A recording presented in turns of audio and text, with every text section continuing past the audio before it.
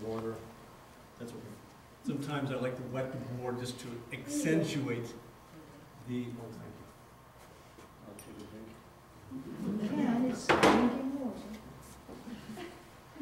Just to help us with the fact, or to see where I'm intending this darkness to be, right? Of course, when I start working with the blue, it'll have to dry it. But you see that here is this great light, here is this great darkness, right? And now Goethe points out that when you enlighten or illumine the darkness, that's where the pure blue arises. Okay. So let's put our blue here, place it, paint it in, and it will come out of the darkness.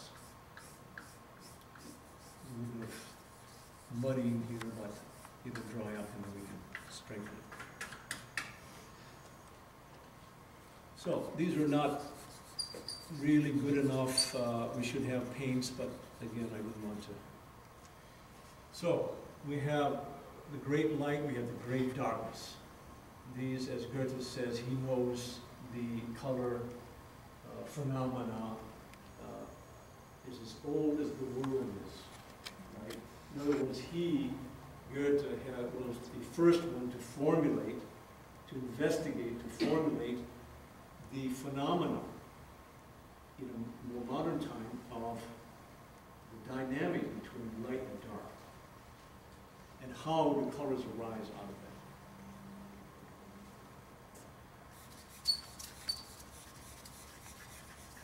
that. Okay, so we come to establish this great polarity of light-dark, yellow and blue.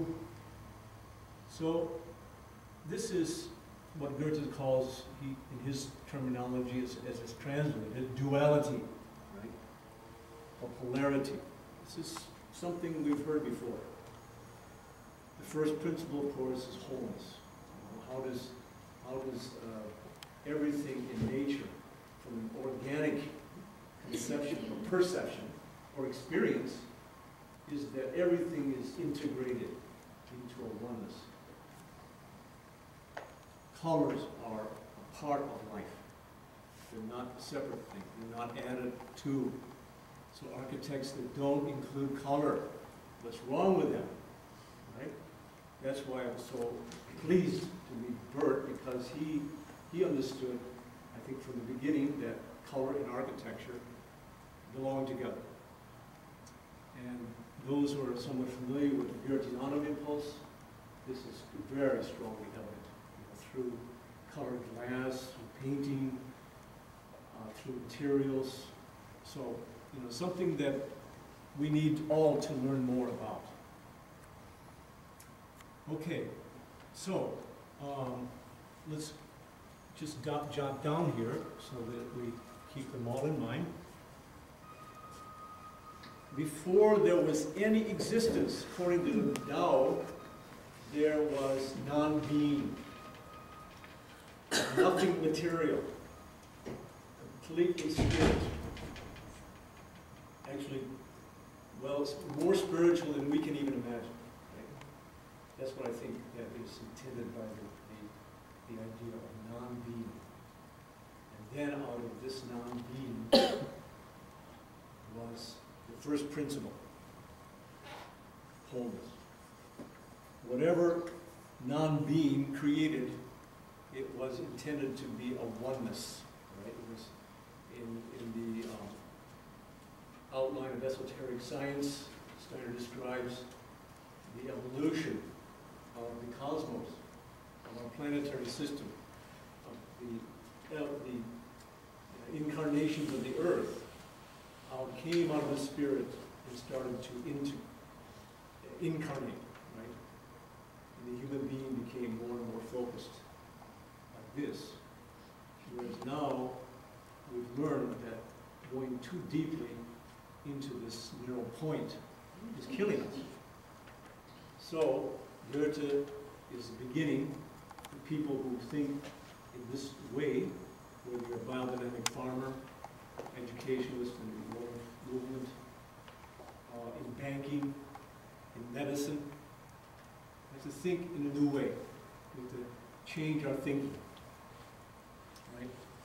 So a experiential approach to life, I believe, is going to tell us, make it clearer for us that we need to see things in a much more organic way, organic wholeness, and that there will be some new flow, right? New flow in life.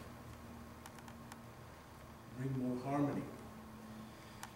So let's intensify. Let's intensify, enhance the warm side. It seems, I think, pretty natural. We could do experiments to see what is more natural, but I think you might agree with me that orange belongs together, kind of arm in arm, with the yellow. Right? Kind of a partner.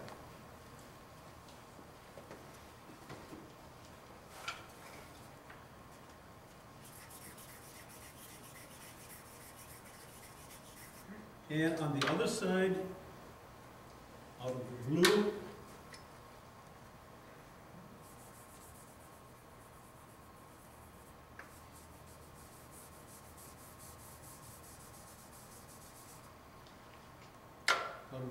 then we can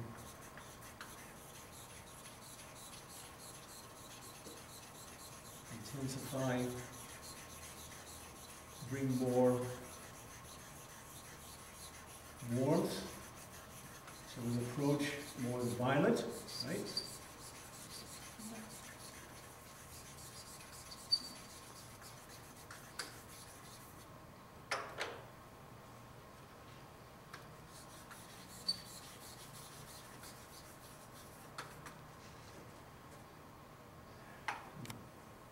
Better on white paper.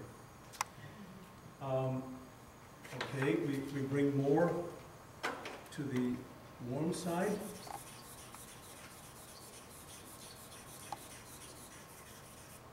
We bring intensification, more strength to this side here.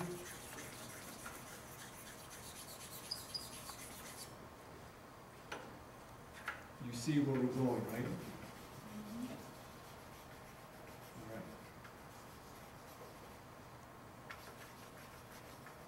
This is where we begin to experience, at least in a simple diagram like this, how one side is more a warm reddish. This is coming out of the cool side. So every color has a relationship, even within orange, there's a cool and warm side. Within the yellow, there's a cool and warm side. And we're still talking about pure color. We're not talking about color that becomes more earthbound, browns and so on. Never. This is more spectral, if you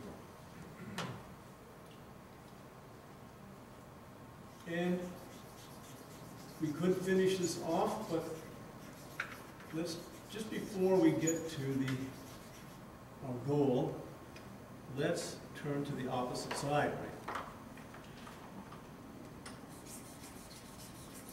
This is where the mixing will occur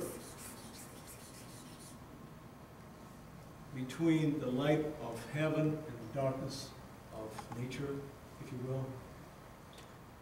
Green, very natural.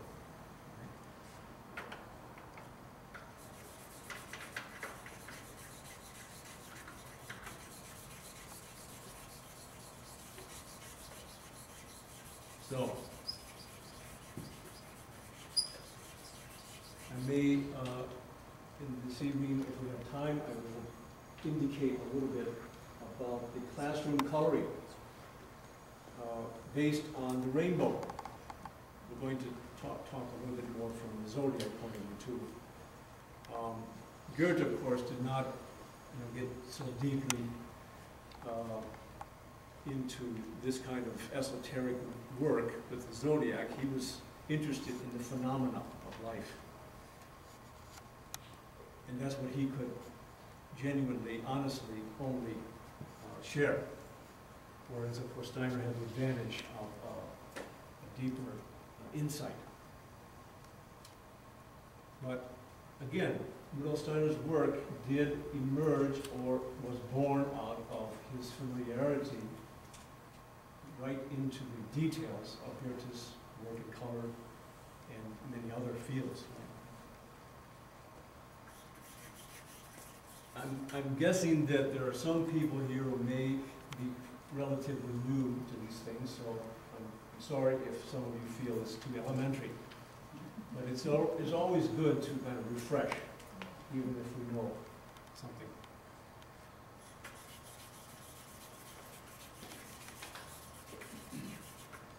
Okay, so this is very sketchy, but I think I'm hoping that my point comes across, or points, plural. Okay, so this is the crown, if you will, of the color circle, where the highest dynamic comes to a culmination, right, red. In the prism, you could call it magenta. It's a pure purple, deep pink, you could say. So I will try soon now to, we'll take this away, and I will also indicate a possibility showing how the magenta, how it gives birth to the peach blossom.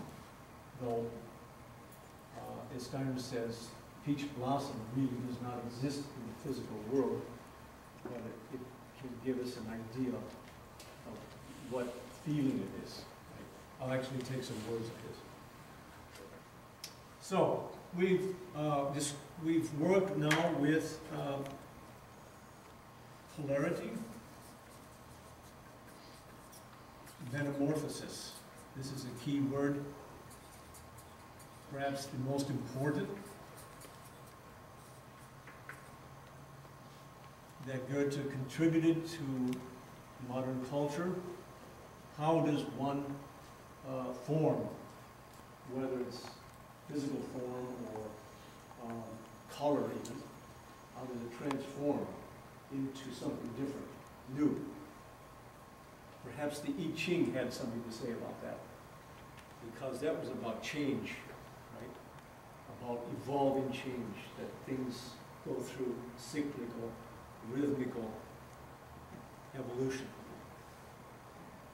So I think what's happening here is that there is a resurrection, if you will, of these ancient, this ancient knowledge. It's a pretty astounding, I believe, to think about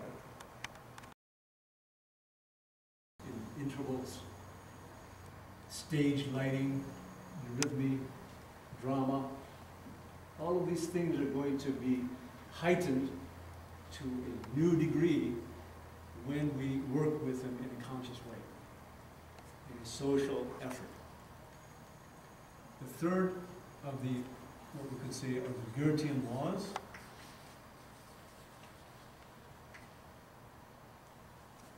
Laws of the organic world. Why did Steiner call Goethe the founder of a new science of aesthetics, as the father of organic science? Because he discovered these laws. He was almost alone. Very few people understood him. Many thought he was crazy. When it came to color theory, or color lessons, as I call his, nobody really understood. I mean, very few people. The Newtonian scientists thought he was out to lunch, and they still think he is. To this day, all design schools, art schools, elementary and grade schools and high schools still teach Newtonian color, that all colors arise out of light. What about the darkness? It's a power. It's a necessary element in creation. Okay, polarity, metamorphosis, and enhancement.